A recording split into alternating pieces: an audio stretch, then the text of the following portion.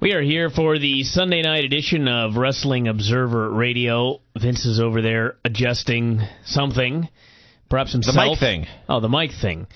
So anyway, we got this show to talk about today. We're going to run down the Survivor Series here, match by match, and then we'll boot Vinny out of here and get Dave on for the usual Wrestling Observer Radio. Get the main eventer on the show here. I'm the preliminary, the curtain jerker. You are the curtain jerker, much like Shawn Michaels was tonight. So for the first time in many a year. And this will be the last time, by the way, I'm ever compared to Shawn Michaels. It will be, except when he loses his last match and is deemed a failure or something like that. Anyway, we're going to skip out on the best show tonight, Hogan Celebrity Wrestling. That one you're going to have to wait until tomorrow for. It's the best show. It's literally the best show in the world. Actually, before we go any further, I want to go up to the website today. We had a poll on Hulk Hogan Celebrity Wrestling, and when I started Observer Live tonight, it was ranked number 1 in the, what was the best show of the week. Are you voting over and over again? No, I only voted one time, believe it or not. I'll vote. Actually, I didn't even vote, so I'll vote right now.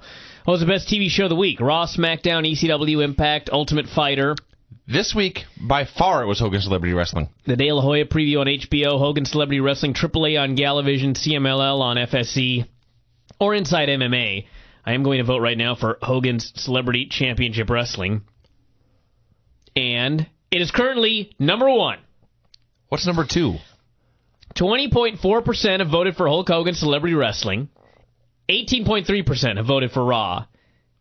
14.2% have voted for Impact. Trolls. What's wrong with you people? Complete trolls. ECW is only down to 5%. That was a way better show than Impact. And Raw, and SmackDown. And SmackDown. So anyway, you guys can't possibly be watching the shows this week, because no way SmackDown should be ranked number 4. That show sucks. We'll talk about that on Tuesday, though, as well as the Hogan show. Tonight, the main event is the Survivor Series show, which, guess what? Sucked, with the exception of... Actually, it didn't suck. Parts of it sucked. There was some stuff on the show that was really, really, really bad. But there was also some stuff that was pretty good, including the opener. It was the Survivor Series match. Shawn Michaels, Crime Time, Rey Mysterio, Great Khali, and what a team that was, by the way. Against MVP, JBL, Kane, Miz, and Morrison. What were some of the stories of this match? MVP got a pin. First story was John Morrison's gear. All right. It was the same in cut and texture. It was the same pants and robe he always wears, where they were this matching, fantastic flaming red, just amazing to behold. Then the match began. MVP pinned somebody right away. He pinned JTG quickly. I don't know what JTG's done, but something must have gone wrong. Something went wrong somewhere, and he got pinned by MVP, which is the lowest of the low at this point. And then MVP was quickly pinned by the Great Khali. Which is awesome, because MVP was celebrating his win to his team, who were all pointing behind him, and he turned around and got judo chopped by Khali. The Great Khali snuck up on MVP. Yep. He used stealth. So anyway, the other stories of the show, we had Shawn getting his revenge on Miz and Morrison. That was actually the end of the match was the best one, but or the worst one, depending on how you look at it. He pinned Miz. And then I guess it came down to JBL, Morrison, Shawn, Ray, and Khali. And JBL and Shawn were fighting outside, and JBL didn't make it back inside by 10, so he got counted out, believe it or not. And then Morrison was right behind Shawn as Shawn was giving JBL crotch chops in preparation for the Super Kick of Doom for a second time, which he pinned him on Raw Monday with. And Shawn, however, they didn't play this up, but they had a shot from Morrison's vantage point, and Shawn is looking towards the big screen, and on the big screen is John Morrison behind him, getting ready for a super kick. So, anyway, Shawn, of course, ducked, hit a super kick of his own, got the win. Even Steven booking, which kind of makes me sad, because I would have liked to have seen Nitro cut promos for months about how he pinned Shawn with his own move, but now, apparently, that feud is already over, so that sucked. That may be the whole thing. But at least the Kane and Ray feud is over, as well as Ray pinned Kane. And anyway, the best part of the match was Shawn, Ray, and Khali celebrating afterwards, because Khali is tall, and the other two men are not. So it was funny. He went to raise their arms. He actually almost literally yanked Ray into the air. Shawn sold like he was hanging like a puppet, and they both climbed the rope so Khali could raise their arms. They were a grand trio. I kind of hope they stick together, even though I know they're not going to. But this was a fun match. You covered most of the highlights. There was a point where JBL was in there with Shawn, and the crowd chanted, "You can't wrestle," with Great Khali on the apron. They were chanting this at JBL. Yeah. That amazed me. Miz and Ray work great together. I realize almost everyone works great with Ray, but there's something about Miz that makes him just the perfect opponent for Ray. I don't know if he's just the perfect size or he just takes everything great, but I thought they looked clunky, actually. Oh, well, maybe it's just my opinion, but something about Miz and Ray that's good stuff. Obviously, most people are good with Ray, but there you go. And I think that's all I got. Ray pinned Kane with the Andre the Giant splash off of Khali's shoulders, and Khali managed to do this without getting anyone killed, so that's good. And this was, for a long time, the best match on the show. Anyway, they opened up the show. I forgot to mention this with JR in a very somber manner, recapping the Jeff Hardy situation and basically saying everything that they had said on the show earlier, or on the website earlier. And they mentioned that the story had been picked up by a number of outlets, including CNN. And ABC. Lies. Lies, lies, lies. There was also a point here where JBL hooked an abdominal stretch, and Matt Striker actually said, "Shades of Skandor Akbar." Yeah. I consider myself a wrestling nerd. I don't think I've ever actually seen Skandor Akbar wrestle. Matt Striker is such a wrestling nerd.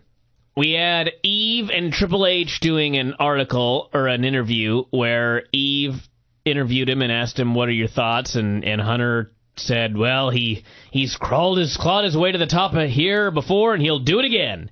And anyway, he mentioned that, if he's not here, I'll just do the match with Kozlov one-on-one. And everybody booed, including me. That was going to be a horrible match, I thought. And I was right! You were right. Then we had the women. Michelle, Maurice, Natalia, Victoria, and Maria against Beth, Mickey, Jillian, Candice, and Kelly. Let me read some of these eliminations right here. Victoria, one of the best workers in the match, was pinned by Kelly. Mickey James was pinned by Michelle McCool. We had Mickey James getting pinned by Maurice. You just said Mickey was pinned twice. We had Natalia. I said Mickey pinned McCool. I see. I'm sorry. We had Natalia being pinned by Candice Michelle. Exactly. Yes. And it came down to Maurice, and Maurice actually did a hell of a job for herself, all things considered. She beat Candice with, I guess, Sean's reverse figure 4, but everybody still went, woo! And then she pinned Maurice with the bitch clamp, or whatever it's called. Or, I'm sorry, Beth Phoenix pinned Maurice with the bitch clamp, and that was the end of that. And this was a really bad match, but it had its moments, I will say that. And Maurice really did have a good night. Maurice, and she was booked strong. There were 4 eliminations by her team, and she had 3 of them. And then it came down to her and Beth, and I thought, this is going to suck. And suddenly Maurice whipped out this hook kick, and I thought, holy crap! And they only went like a minute, but it was a fine little minute. And beyond that, the story of the match is just the wacky eliminations, like you say. Natalia eliminated by Candice after Candice withstood the sharpshooter. Yeah. That is bullshit. There's a point here where Kelly and Maria were trying to do Lucha Libre. It was an epic, epic fail. And I guess nobody died, so it could have been worse. But, this is no good. Matt did an interview about his brother. Said he'd been... I'm sorry. I'm bad tonight, but there was one other highlight in this match. Very early, Michelle and Maurice were fighting, and you recall they're on the SmackDown team together. And there was a chant of, let them fight. And I thought, who could possibly care about this? And then I realized it was the Raw team chanting this. That was funny. Anyway, we had Matt doing an interview about his brother in the hospital, and he said he'd expected the worst.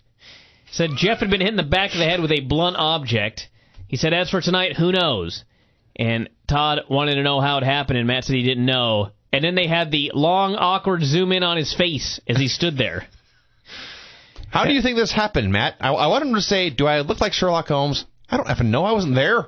And we had Undertaker and Big Show in a casket match. This sucked in every way. First off, they had a casket out there, and and they brawled in the ring, and they brawled outside, and eventually Big Show just got mad, and he destroyed the casket. And he was like, I'm leaving. And so he destroys the casket, and he goes to walk out, and as he's getting up the ramp, suddenly a giant wall of flame erupted in front of him, which caused him to be scared.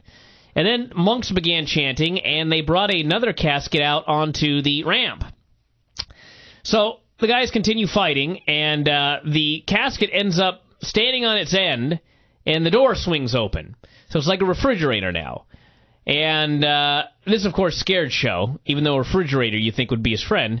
And they're brawling all over the place, and And then we get to the finish, which was the fucking dumbest finish I've ever seen in my entire life. The casket is on the ramp, as I noted, open like a refrigerator. And Big Show is being punched repeatedly in the face, and he's stumbling backwards, and he's stumbling backwards. Away from the casket. And he finally gets to the edge of the stage, and he's got one foot on the edge, and he's got one foot on the edge, and he's shaking his arms, and he's off balance, and Undertaker punches him again, and he's teasing this Nestea plunge to the cement.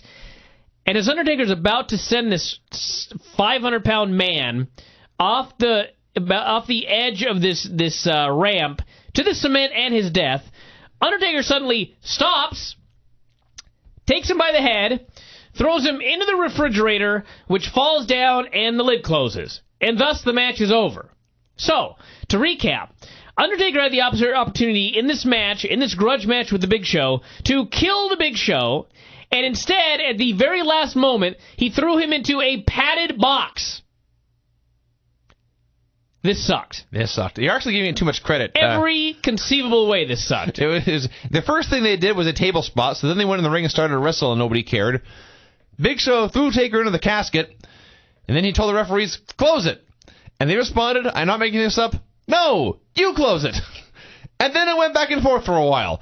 Finally, he went to close it. Undertaker blocked it by sticking one leg out of the box, and so the box could not be closed. And all I could think was, jump on the lid and break his damn leg. But he did not do that. They fought back and forth for a while. Then Show decided he had enough. This is when, as you noted, he destroyed the casket. Only all that really happened was he just turned it upside down. The funny thing was, he had just laid Undertaker out. He hit the choke slam, he rolled outside, and he turned the box over. And at that point, Undertaker sat up, and there was rage in his face, as if he said, you bastard, you turned my box over. And so Big Show turned to flee, at which point the giant wall of flame shot up. And he turned around, and you noted he is scared of the wall of fire. And I thought, yes, I would be too. And then they brawled some more, and then as you noted, Undertaker, in winning the match, actually saved the Big Show from certain doom. Put him in a box. He put him in a padded box. A padded silk-lined... This was not even a wooden box like Goldberg in WCW. It was a padded box. A padded, silk-lined, comfy little box where he is now nice and safe and warm. This sucked. Then we had a skit with the Bella Twins, the Colons, Charlie Haas, and the Gobbledygooker, and the Boogeyman, of which no more needs to be said. It was wacky. Then we got a skit with Orton and his team. It was awesome. It cut from all this Gobbledygooker nonsense. It cuts to Team Orton, who are all standing there like bowling pins staring at the camera, and then Orton turns around and starts to talk to them. Hokey! See, Cody and Orton almost came to blows, and the team broke it up. That led us to Batista, Punk, Truth, Kofi, and Matt Hardy against Orton, Regal, Shelton, Mark Henry, and Cody Rhodes. I guess things of note here, Punk pinned Regal in 5 seconds with a go-to-sleep, which was complete bullshit. At which point, Layla threw a high-heeled shoe at Punk and hit him in the eyeball. This is the best thing ever. A shoe. It didn't make any sense. I don't think anyone knew what was happening, including, obviously, Punk. And they didn't show it until replay. And later, he was seen in the corner. It looked like he may have been slightly cut by the shoe, laughing. Holding his eye and laughing at the idiocy of this. Yes. So then Matt, who of course has knee problems, of course did a moonsault right onto both knees. We had Truth pinned yet again by Shelton. We had Orton pinning a couple of guys. We had the Mark Henry pinning Matt Hardy. At which point, there were 6 fucking commentators at ringside, and not a single one noted that the ECW champion had just been pinned by Mark Henry. And the only reason I remembered that was because when Mark Henry pinned Matt Hardy, he celebrated like he'd pinned the ECW champion. And I thought, he just pinned the ECW champion. Why the fuck is nobody even making mention of this?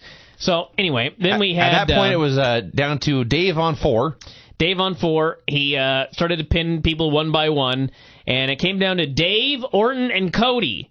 And Dave went for the powerbomb on Cody, but Orton got the blind tag. And as Dave hit his move, the ref told him, no, Cody is not legal. At which point, Dave turned right around into RKO for the pin.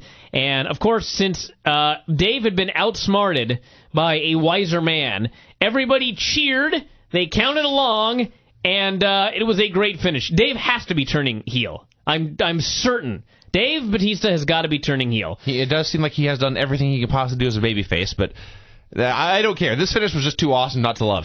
The match itself... I did love it. I'm just telling you. Dave's turning heel. Okay. Fine. this was just great. It all worked so perfect. The timing was awesome. It's one of those things where everyone knew it was going to happen, and then it happened anyway, and it still all made sense. And Randy Orton still gets to yell at Cody Rhodes for not being a match for Dave, and he had to save Cody's ass. So the storyline all continues, and it all makes sense. Match itself was nothing special. Finish was 5 stars. Eve interviewed Kozlov, and the only reason I make mention of this is because I've mentioned many times how awful Eve is in her role. It's like she has to go home and get a microphone and stand in front of the mirror and try and look as pretty as possible and memorize it. And if you ever watch her, she never changes her facial expression. No.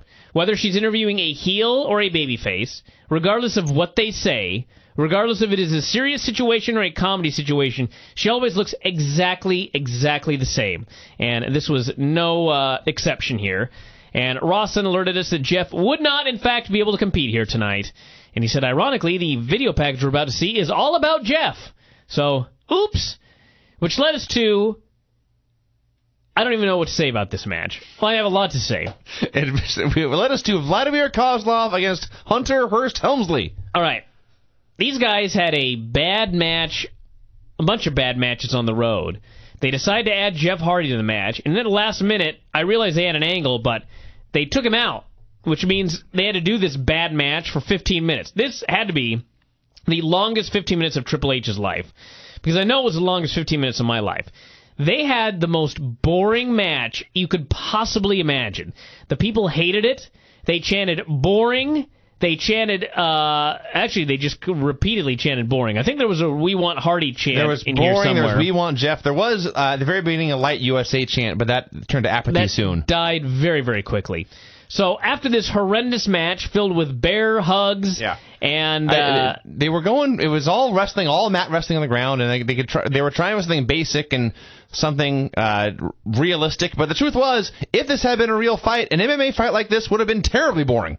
Why must I relive this fight? There was lots of bear hugs on the ground. No more speaking of this match. Then came the finish. Although, I might add that Triple H early on was out-wrestling this Sambo champion. Right. And for those of you that have not heard the story, Fedor fucking Emelianenko was out-wrestled by a Sambo champion last week. But not Hunter. Not Hunter. He was out-wrestling this Sambo champion. So, anyway, finally, Hunter hit the pedigree and collapsed. And that's when Vicky came out on the ramp and said she had promised a 3-way, and thank God he's here. And he, of course, ended up being Edge with a much fatter beard than mine. Yes. He is also doing an Evan Tanner tribute beard, apparently. And he ran down and speared Triple H out of his boots. He was about to get the pin when Jeff Hardy, with bright red hair, ran down and made the save.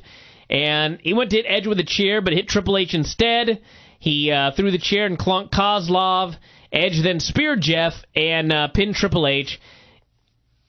I could complain about why all of these run-ins and chair shots were not a DQ, but I will assume that the general manager of SmackDown told the referee not to call a DQ no matter what happened. I will just presume that for right now. But all of this, all the horrible match aside, and the wacky DQ, no DQ thing aside, this was a 5-star angle. So, thumbs up. Sweet Jesus, his match sucked, though. I just want to note that earlier in the show, they were discussing how nobody knew what happened to Jeff, and I turned to Craig and I said, maybe Edge got him. I was right. Edge took out Jeff Hardy and took his place in the match and regained his belt. And then he went to celebrate with Vicky, and Edge's time off has been kind to him. He's not in peak physical shape. He's pretty smooth, and he was standing up there very smooth with like a 1980s heel wrestler body and his big giant beard, and I thought, he looks like John Tatum. That would make Vicky Guerrero his Missy Hyatt, which is just strange to think about. And yes, I have no idea how to rate this segment. The match itself was quite boring. They tried something different. Quite boring? This was horrible. They tried something different. It failed on every level. Tried what different? Doing mat wrestling and only mat wrestling. They didn't do mat wrestling and only mat wrestling. They had a wrestling match. It just fucking sucked. Fine. Point. It did not work. Will you agree with me there? Yeah. Okay. It was a bad, horrible match. Yes. And then there was a really, really awesome angle. And, yeah, and you had to pay for it. So, I don't know. It was memorable. Then we had Jericho and Cena for the world title. And place went nuts for Cena, of course. And he has a big scar on his neck. And this was not the Cena of old. He looked largely the same, a little bit smaller. But what the hell can you do when you had a broken neck or a neck surgery deal? And seemed very gun-shy. They played up his gun-shyness in the storyline. He took a bump off a shoulder tackle, and he grabbed his neck and rolled to the floor and just started like wiggling his fingers and arms and made sure everything was still in place. This is not the gun-shy I was speaking of. He went up top early, which, of course, if you recall, he went up top at SummerSlam and came off and was powerbombed and killed.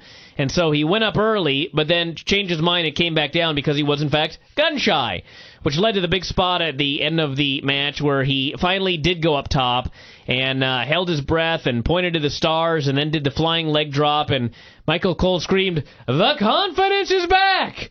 And I thought it would be nice if that took more than 15 minutes, but this is wrestling and everything has to be rushed. So anyway, Jericho worked over the neck, beat him all over the place, and for those of you wondering what the finish could be, and of course the arguments were, well, Cena's making his big return in his hometown, so it really makes no sense for him to not win this match. But at the same time, why did Batista win and then lose the title? Why did Jericho get it back if he's just going to lose it again? Well, the answer is, who the fuck knows? Jericho lost again, FU'd for the pin, and it was a fine match. They've certainly had much better matches and much better main events. But I guess for Cena's first match back in 3 months, this was about the best you could hope for. This is not a guy like Shawn Michaels. No. I don't know if you've ever noticed that Cena and Shawn Michaels are not the same. True. But Shawn Michaels could leave for 4 years and come back in well, not his first match, but basically his first match back, at least on a major stage. Awesome. Whereas Cena's a guy who can be out 3 months and he's a little bit rusty when he comes back. Yes, that's what we got here. We talked about before how the mark of a great wrestler is someone who can, as you say, take a long time off and come back and it looks like they haven't missed a day. And Shawn Michaels is in that group, and The Rock is in that group, and some other guys. And yes, John Cena is in fact not as good as Shawn Michaels or The Rock. But God bless him, he got a giant reaction here. They had a fine match. They worked the neck a lot, which of course made sense, and there's nothing wrong with it. My favorite part was actually the very beginning when Cena comes out, and they're doing the intros, and he tears his shirt off, and the crowd goes crazy, and they get to Jericho, who has this just sneer on his face. He's so appalled at this pathetic display of bodybuilding for the crowd, and this pathetic appeal for their love, and he can't stand it. And then they had a little match, and it was fine, and like you say, I guess they had to have it finished and may as well have Cena win. So there you go. He is now the World Heavyweight Champion, which is the belt that does not spin. Yeah, I noticed that when he had the world title belt, I thought, you got that belt, and Edge is stuck with that shitty spinner belt. So what the hell can you do? But thumbs in the middle show is the best I can give this. I think they should negotiate a belt swap. They should arrange a meeting on Raw, and they come with like hostages, where each of the belt is a hostage, and they just trade belts. But yeah, I enjoyed it. It was a mild thumbs up show. It wasn't great or anything, but on the whole, I had fun. So thumbs in the middle. That's it for this segment. We'll be back in just a moment here with Dave, and Vinny and I will be back Tuesday night with the SmackDown report and Raw and Hogan's Celebrity Wrestling, which was significantly better than this program. Well, SmackDown wasn't, but Hogan's was. So that's the plan. We'll be back in just a moment. Bye.